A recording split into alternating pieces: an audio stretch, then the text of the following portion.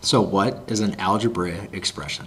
It's not that bad. All an algebraic expression is just pretty much combining numbers with our variables. So we talked about variables, right? Are, quantities that we do not know. We represent them usually most likely with letters. So let's just assume for my purposes right now that all variables are going to be letters. So remember, they're representing unknown quantities. So whenever we include our variables with numbers, and we include operations, addition, subtraction, multiplication, and division, we have what we call an algebraic expression.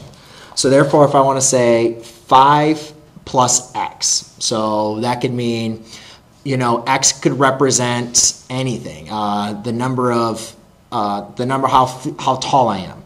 So 5 it could represent inches, so 5 plus x. Or you could just say, p divided by 2, where p could represent another quantity thing. But whenever we're dealing with numbers and we include variables, for whatever reason, variables can represent any unknown quantity we want to.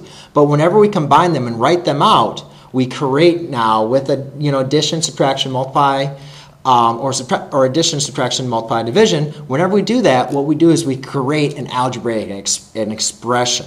And that's very important because in mathematics, we're going to use those expressions to help us simplify and find relationships with our variables with other numbers and so forth.